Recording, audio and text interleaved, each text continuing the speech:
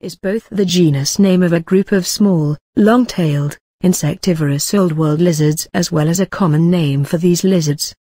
The genus Agama is composed of at least 37 species found across Africa, where they are the most common lizard.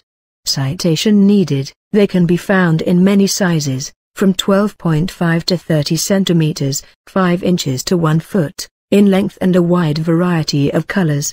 One of the best-known species is agama, widespread in sub-Saharan Africa. For Eurasian agamids, see the genus Laudarchia. Agamas originally lived in forest and bush across Africa, but have since adapted to live in villages and compounds where their habitat has been cleared. They live inside the thatch of huts and other small spaces, emerging only to feed.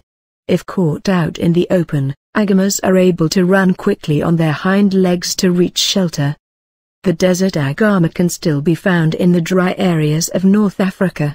Despite their name, they avoid bare sand. Agamas are active during the day and are often found scampering around to snatch up their favorite foods.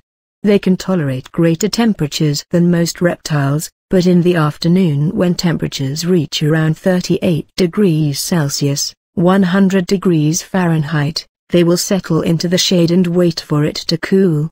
Frequent fighting breaks out between males. Such fighting involves a lot of bobbing and weaving in an attempt to scare the opponent.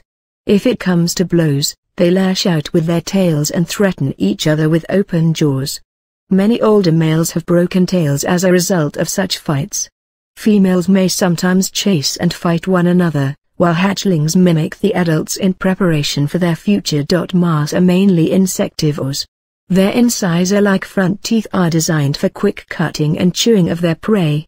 They may also eat grass, berries, seeds and even the eggs of smaller lizards. Most agamas are polygamous. Males may hold 6 or more females in their territory for breeding. During courtship, the male bobs his head to impress the female. Occasionally, females initiate courtship by offering their hindquarters to the male and then running until he is able to catch up. The breeding season is typically March to May, with eggs being laid in June to September during the season after the rains. Eggs are laid in clutches of up to 12. Agama comes from the Latin word agama, feminine form of agamus, which directly translates to unmarried. The word was originally used as a specific name by Carolus Linnaeus when he named new species of lizard, Lacerton agama, now agama, but the author did not provide reasoning behind the unmarried moniker. Dordan later created the new genus, agama, to incorporate many other Old World lizards.